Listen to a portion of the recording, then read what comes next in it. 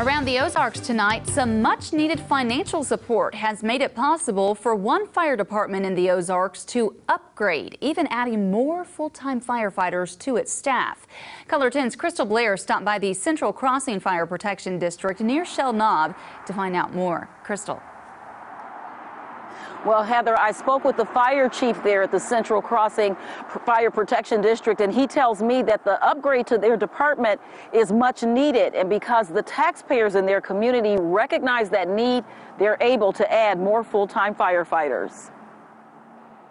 The Central Crossing Fire Protection District is in the process of seeing better days. Rusty Rickard is chief. Getting dorm rooms in for those new employees, kitchen upgrades. The kitchen here was quite unusable. The building here was right at about 18 years old. I've seen no updates, no upgrades during that time.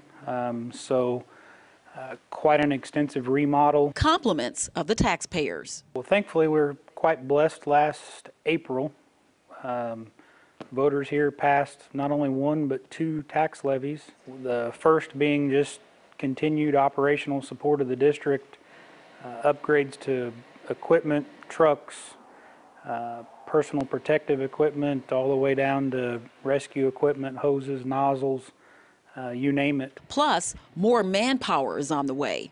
We'll have to initially hire 6, which will let us start with having 2 on staff every day. So there'll be 3 shifts, 2 firefighters each shift. In addition to funding from the taxpayers, a much needed grant is also helping with this upgrade.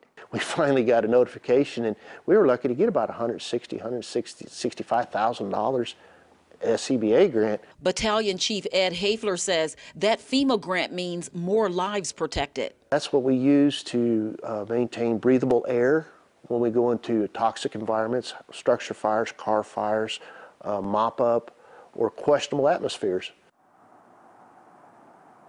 Chief Rickard tells me that because of this money, they were also able to upgrade their security system there at the department. And he says that they're hoping to add those full-time firefighters by the end of this coming summer. Reporting live in Branson, Crystal Blair, Ozarks First. Crystal, thank you. Also